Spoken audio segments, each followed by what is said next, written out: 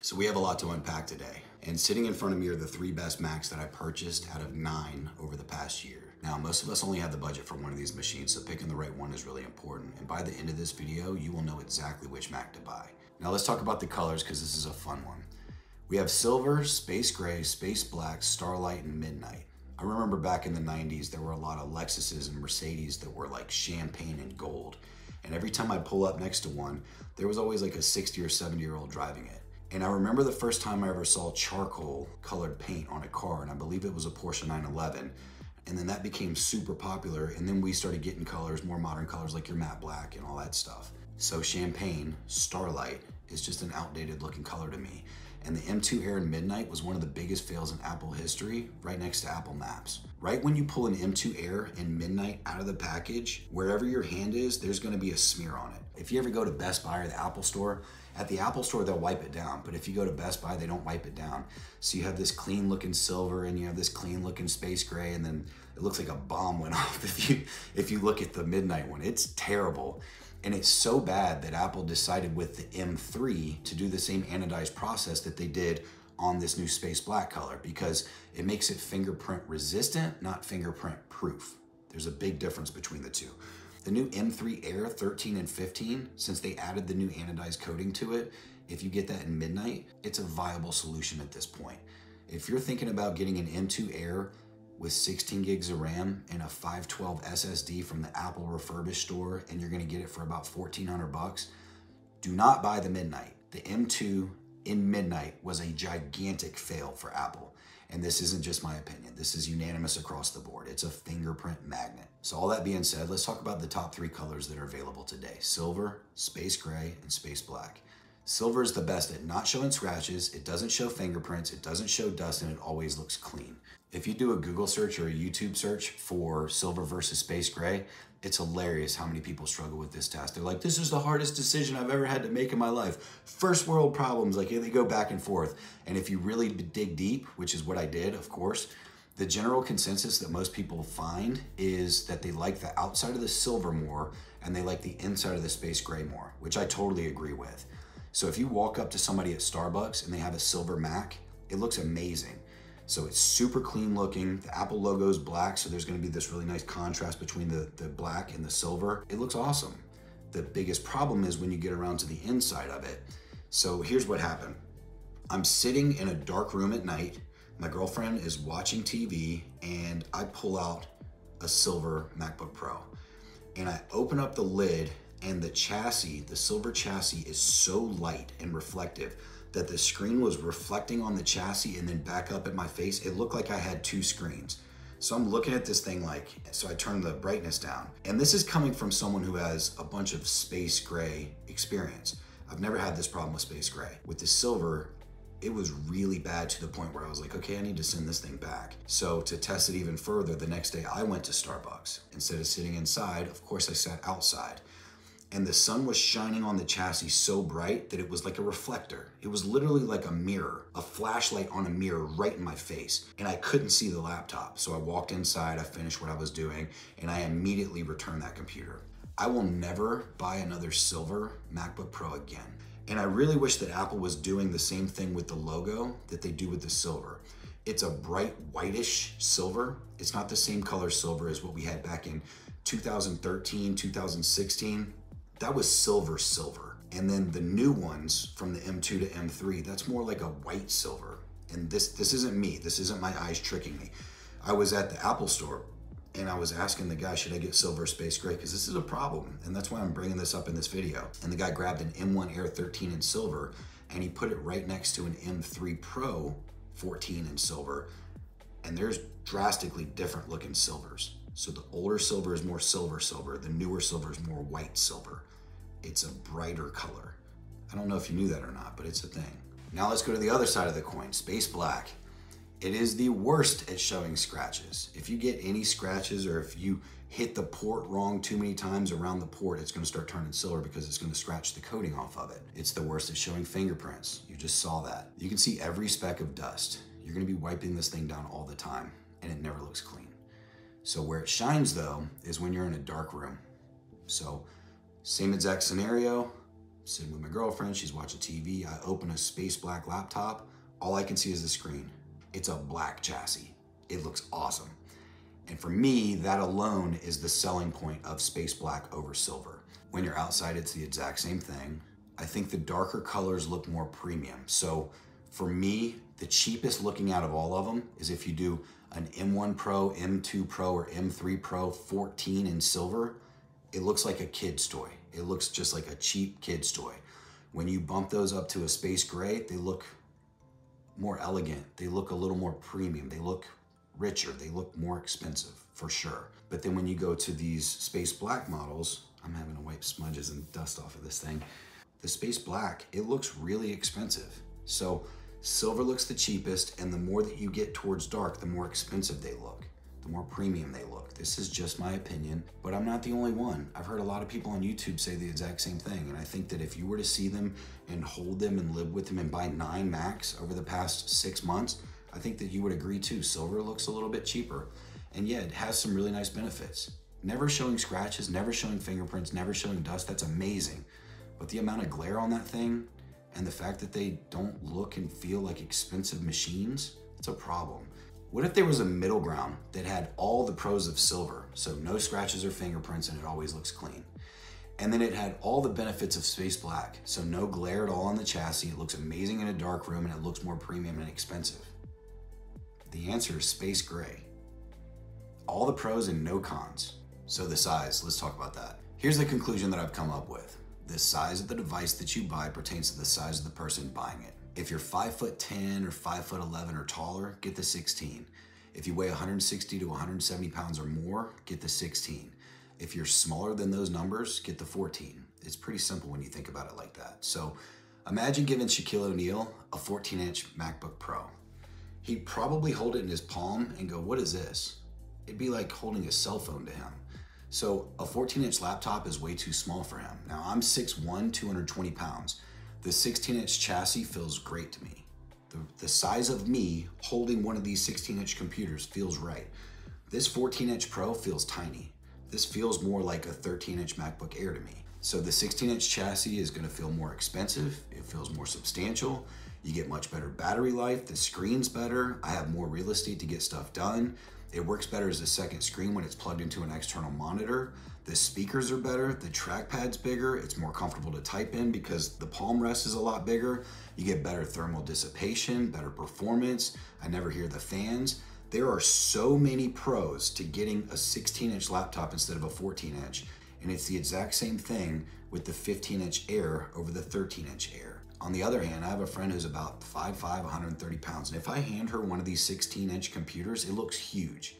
The 14-inch is a much better size for her. It's proportional to her body, like these 16-inch models are proportional to my body. So this is $2,500. This is $2,500. This is $2,000. And when I'm holding this 14-inch and it's $2,000 after tax, maybe $2,150 or something like that, when I'm holding it, it feels cheap. It feels too small. It doesn't feel like a $2,100 device. It feels more like a $1,500 or $1,600 device. Yeah, the specs are amazing. It's super powerful. It's the size of the screen looks tiny. The chassis of it's tiny. The speaker grills are tiny. The trackpad's tiny. Everything about it just, it doesn't scream luxury and premium and elegance and $2,100. It feels a lot less than that to me. People make it seem like the 16 is so big. My thumbs are 1 inch. That's 2 inches. A 16-inch Pro is less than 2 inches wider and 1 inch deeper. That is not a huge difference, guys. Same height, 1 inch, 2 inches. That's it. 1.2 pounds. Now, the difference in what you get from that, I've already touched on. All the things about the 16, better battery life, much bigger battery, much bigger screen, better second display, better to type on, bigger trackpad, better thermal dissipation, bigger fans. You never hear the fan speed up. This M3 Pro 14, I hear the fans spin up on it all the time. This M2 Pro 16 and M3 Pro 16, I've never heard the fans turn on. Not one time. And I'm doing the exact same task on all of them. All right, so let's talk about unified memory. Your system takes up about 5 gigs of RAM just to run. So when it's on and you're just looking at it, 5 gigs are already taken. If you buy one that has 8 gigs, you're literally buying a Mac with only 3 gigs of RAM, which is absurd. Here's what that looks like. So you open up Google Chrome, and then you start opening a few tabs. Then you open up Microsoft Word. Then you open up the Messages app to send a couple text messages here and there. And if you do anything past that point, boom, you're out of RAM. You're gonna get that little spinning beach ball, and then you're gonna sit here and go, something's wrong with my Mac. No, you bought a Mac with 3 gigs of RAM. Unified memory is not better or worse than traditional RAM. RAM is RAM. More is more and less is less. Now imagine if you have 8 gigs of RAM, 4 lanes on this side, 4 lanes on this side, and 5 gigs are already being taken up. So imagine 4 lanes on this side. We have 3 lanes that are taken up. So you have 1 lane for traffic to go through. It's like construction's going on. 3 lanes are taken up. And then over on this side, going south on the highway, you have 2 lanes that are taken up because they're doing construction over here. So there's 2 lanes that are open and 1 lane that's open over here, 3 out of a total of 8, because your system takes up 5 just to sit there and just to turn on. You think when you start pushing this thing, you're gonna run into a bottleneck? Absolutely, it's a huge deal. People don't think about that. They think, hey, I have a computer that has 8 gigs of RAM. No, it doesn't, it has 3 gigs of RAM. If you go with a 16 gig system, you're gonna have 11. So imagine 16, 8 over here and 8 over here, you're gonna have 5. So 3 over here and 2 over here. There's plenty of room for apps, for traffic, whatever you wanna call it, to run through the amount of RAM that you have. Now, if you buy the new M3 Pro 14 or 16, you'll have 13 gigs to play with because those come with 18 gigabytes of RAM instead of 16. 16 gigs being the absolute minimum isn't just my opinion either. If you watch Max Tech, Art is Right, Arthur Weiner, Created Tech, or Just Josh, they all agree with me that 16 gigs of RAM in 2024 is the absolute minimum. By going from 8 gigs of RAM to 16 gigs of RAM, which is a $200 upgrade from Apple, your machine is going to run 3 to 4 times better across the board. If you're already spending $1,000, don't you think it's wise to spend the extra 10 to 20% to have a machine that runs perfectly? Now, 16 versus 32, this is a completely different story. Max Tech and Created Tech both created videos comparing 16 gigs versus 32. What they found was, in some tasks, the 16 was faster. And then in other tasks, there was no benefit to upgrading to 32 gigs.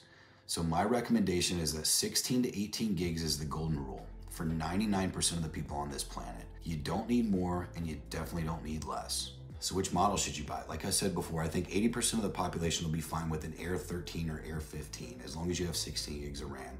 My upgraded M2 Air 15 in space gray with the 810 16 1 terabyte, which is way upgraded. It was the only computer I've ever had where it got bogged down while editing a video in Final Cut Pro. The only one. Since the Air doesn't have a fan, they run into something called thermal throttling. And what that means is, imagine a car that can go 180 miles an hour, and then the manufacturer puts a governor on it at 100 miles an hour. That's exactly what happens with a MacBook Air. Since there's no fan to keep the chip cool, the system will limit its performance. And this is not a problem with the MacBook Pro models. The M2 Air and M3 Air are lightning fast when it comes to getting up to 100 miles an hour. But when they hit that, they'll back down to like 95 and go back up to 100, 98, and then back up to 100. So they hit this limiter. Since the MacBook Pros have fans built in, they're not limited like the Air. They'll reach 100 miles an hour just as fast as the Air, but then they'll just keep going all the way up to 180 miles an hour because those fans are spinning to keep the chip cool, and the chip's not gonna fail by going past 100 all the way up to 180. Now, I personally like the form factor of the 15-inch Air more than the 14-inch Pro. I like the size of it more, I like the screen more, I like typing on it more, I like the trackpad more. It feels so much better because a 14 to a 15 doesn't sound like a big deal, but when you're looking at a 14-inch screen compared to a 15-inch screen, that 14-inch screen looks small. It's almost like you're crippled. There's just not a lot of real estate. The 15 looks so much nicer, even though it's a 60 hertz, it's not a ProMotion. That screen is so good that I put them side by side. The ProMotion, I can't even tell. If you're looking at a phone, if you have like an iPhone 14 or 15, the standard one, and then you go to the Pro models, the 120 hertz display on the Pro models is substantially smoother and better than what you're gonna get with ProMotion on any of these Macs. So a lot of these reviewers on YouTube say, I can't live without the 120 hertz ProMotion. Just get out of here. It's not that big of a difference. The 60 hertz on the regular screen and the clarity of the 15-inch display sitting next to a 14-inch Pro, Give me the M2 or M3 Air 15 form factor all day. The only issue with that computer is it doesn't have enough horsepower. It simply can't go faster than 100 miles an hour. And I need something that can get up to 130 sometimes, 180 sometimes. So for that reason, my only options are the 14 and the 16-inch Pros. If you're gonna push your laptop with a lot of apps that you never close, a lot of tabs in your browser, creative apps like photo editing or video editing, I highly recommend that you skip the Air and just get a Pro. All right, so let's talk about the chip. My recommendation is that you do not buy an M1 Pro or M1 Max in any configuration in 2024. They're 2021 models instead of 2023. The resale value is going to be lower. They have Bluetooth 5.0 instead of 5.3, Wi-Fi 6 instead of Wi-Fi 6E, HDMI 2.0 instead of 2.1. The battery life will be worse, single core performance will be slower, your web browsing performance will be slower, opening apps will take longer, restarting your computer is going to take longer. Literally everything about the M1 versions of the MacBook Pro are inferior to the M2 and M3, which are both 2023 models. The benefits of this M2 over this M3 are this is $372 less. It's space gray, which I like a lot more. The 12-core CPU is going to be 8 performance cores and 4 efficiency cores instead of 6 performance cores and 6 efficiency cores. This is going to have 1 extra GPU core, so it's 19-core GPU instead of 18-core. Even though this 18-core GPU is a lot more powerful, it's just the difference between the M2 and the M3. The lower numbers on the M3 are more powerful than the higher numbers on the M2, and same thing goes with the M1. And that's where the benefits of the M2 Pro model end. Now, the benefits of this M3 Pro, this is extensive. So it's a 3 nanometer versus a 5 nanometer, better battery life, more efficient. It has 18 gigs of unified memory versus 16. The SSD speed is faster, so your read-write, 4200, 5100 on the M3, 3400, 3000 on the M2. If swap is used, which it will be, it has 18 gigs of RAM, so 2 extra gigs, and it has a faster SSD. So the M3, when swap starts happening, this is gonna be a much faster machine. So the M1 chips, the Air, the Pro, and the Max, those are all 5 nanometer chips. The M2, Air, Pro, and Max, those are all 5 nanometer chips. And then these new M3s, they're 3 nanometer chips. So what that means is TSMC is the manufacturer. Instead of a 5 nanometer like the old ones, the new 3 nanometer is 30% more performance with 50% less power draw. So what that means is way more powerful and it's more efficient because it uses less battery life. So the M1, even though those have really good battery life, the M2 had better battery life, and then the M3 has substantially better battery life because the process, you would think that 5 would be better than 3, but it's the opposite. So a lot of people say going from the M1 to the M2 wasn't a big deal. It was a pretty big deal. Going from the M2 to the M3 is a really big deal. Going from the M1 to the M3 is not quite the same as going from Intel to Silicon, but it's pretty close to that. Now the Pro chip versus the Max. The M2 Pro 16 and the M3 Pro 16 are powerful enough for 98% of the population, and I firmly believe that. I had an M2 Max 14 in space gray, and it had a 1230, 32, 512, so that's really powerful. 12-core CPU, 30-core GPU, 32 gigs of RAM, and a 512 gig SSD. So this is the most expensive of all the laptops that I purchased. M2 Max 14. So 2 problems. Max 14. Big problem. And that thing had the worst battery of any laptop I've ever used. It was bad.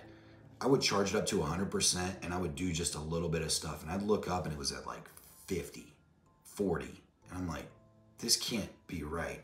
And then I'd do a little bit more stuff and it'd be at like 12. And I'd have to plug it in. And it was just blowing through battery. So the way that that works is when you're using your Mac and it's just sitting there idling, if it's like a MacBook Air that has an 8-core CPU and a 10-core GPU, electricity and voltage is going through all those cores at all times. Now imagine instead of having an 810, what if you had a 1230, 3 times more GPU? Even when this thing is idling and you have just Safari open or Chrome, 2 tabs, then you have like Microsoft Word and Microsoft Excel open, and that's it. All those cores of GPU are getting powered and the battery is just blowing down. It's crazy. So people that buy a Max are doing enterprise level graphics tasks. So I want you to think like Disney, Pixar, DreamWorks, Warner Brothers, Paramount Studios, 3D rendering, video game production, exporting heavy video projects multiple times a day, stuff like that. If you're not one of those people, the M2 Pro and M3 Pro in any configuration are more powerful than anything that you'll ever need. And I feel 100% confident saying that. These two 16-inch Pros and this 14-inch Pro, there's a reason why they're sitting in front of me right now. I push computers really hard. I cannot push these computers too hard. They're so powerful. And then for me to spend the extra money to get a Max, to never really use all that GPU headroom, which I'm never gonna use. These can do everything a Max can do. The Max is just faster at certain things. But the trade-off for that is you're gonna get terrible battery in comparison to these. So for me and for my dollar, I would rather have a computer that I don't really have to bring the charger with me on a day trip, because the battery life on these, especially the M3s, is so good, especially the M3 16, the M3 Pro 16, that I don't ever have to worry about it. And with the Max, especially a 14-inch Max, you better carry around a charger with you at all times, because it just burns through battery. Unless you know you need it, don't get a Max. All right, so we're at the point of my final thoughts. And this M3 Pro 16 is the best laptop I have ever owned. It's the best computer I've ever owned. And I bought it from iPowerResale.com for $22.25 after tax. This computer is $24.99, and after tax, it's about $2,600. I got mine for $22.25. That's a huge discount. And I got it from iPower Resale. And it came in the mail direct to my front door in 3 days, 4 days, 3 days. Amazing.